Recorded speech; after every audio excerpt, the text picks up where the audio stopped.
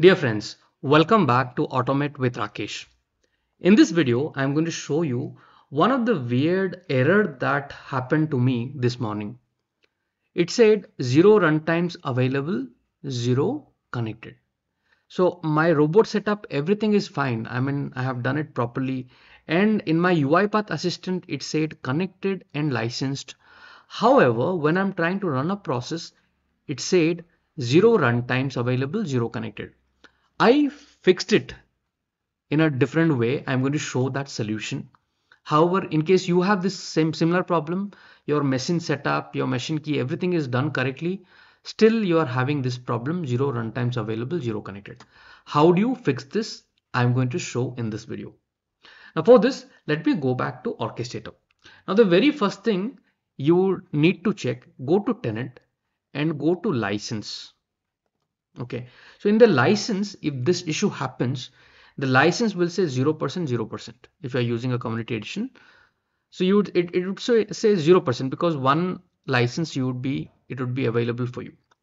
So it says 0%. However, when you open UiPath Assistant, it says licensed. This is a weird problem, and I have been struggling for a while to find the solution. So how did I fix it?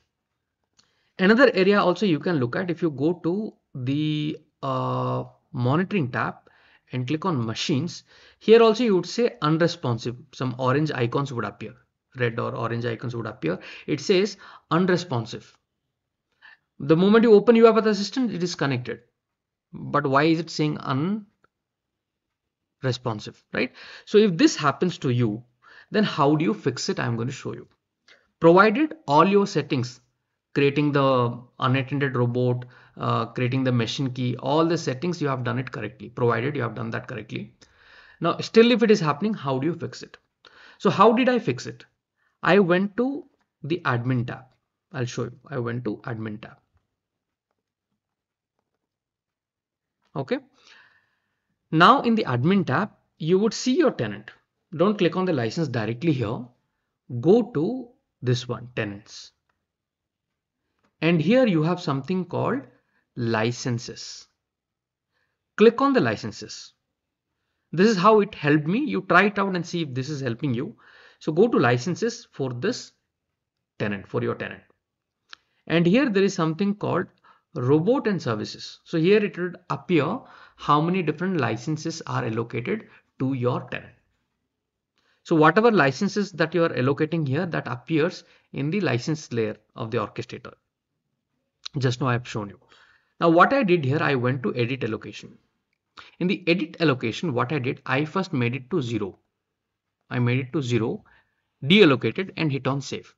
After that, I refreshed the orchestrator. I came back to the same place here again and I made it to 1 and saved it. Okay. So if this is the step, you made it to 0 and then save it and come back here again, refresh the orchestrator and once again make it to 1 and save it. By doing this, I don't know, some kind of a refresh happened in the background, and post that if I go back to my orchestrator, I was able to see the 0, which was 0, the license was saying 0, has become 100%. Anyways, my UiPath assistant was already connected, but here it was saying 0%, and that was the whole root cause of the problem.